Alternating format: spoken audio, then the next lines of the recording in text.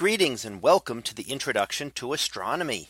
One of the things that I like to do in each of my introductory astronomy classes is to begin the class with the astronomy picture of the day from the NASA website, that is apod.nasa.gov/apod.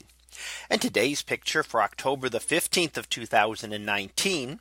Well, it is titled The Galaxy Above. So what do we see here? Well, in the foreground, we see the horizon out there and actually the photographer standing there staring up at the beautiful marvels of the sky. And we see a number of different things here in this beautiful image. The brightest object that we see off to the right hand side is actually the planet Jupiter. And this is the largest planet in our solar system and shines very bright. And we can see that very easily, one of the easy to see objects in the nighttime sky. Just below that and a little bit to the left is the orange star Antares, a very large star and one of the brightest stars in the constellation of Scorpius, the Scorpion. So we can see that there it's very close to our Milky Way, which of course is up above and stretching diagonally across here from the left hand side up towards the very upper right corner. And our Milky Way is, of course, our spiral galaxy as we see it from inside. And we can see a number of things there, including the dark dust clouds that are scattered out throughout it. And those are denser areas with excess of dust and material that blocks out the light from behind us and makes it very difficult to really see anything within our Milky Way. We're looking not all that far from the central portions of our galaxy, which would otherwise be the brightest thing in the sky. But because our galaxy being a spiral has so much dust, we can't see through all of that. And it makes the center of our galaxy essentially invisible to someone looking at regular optical visible light. Now within the galaxy, we see a couple of other things, and that includes some red emission nebulae.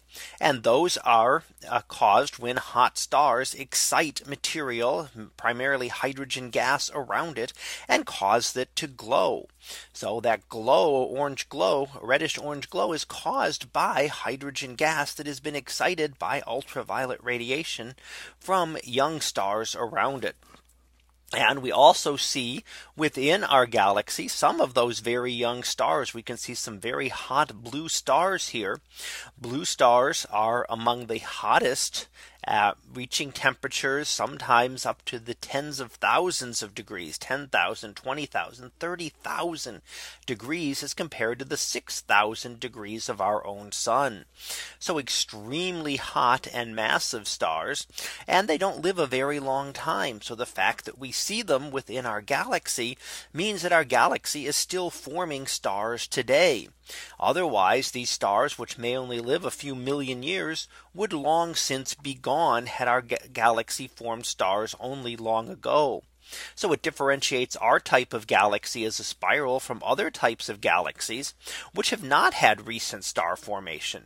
There are galaxies that do not have any blue stars and therefore formed stars only long ago. Our galaxy, on the other hand, is still forming stars today, in part because of the cold gas and dust that we see, and some of that in our image today.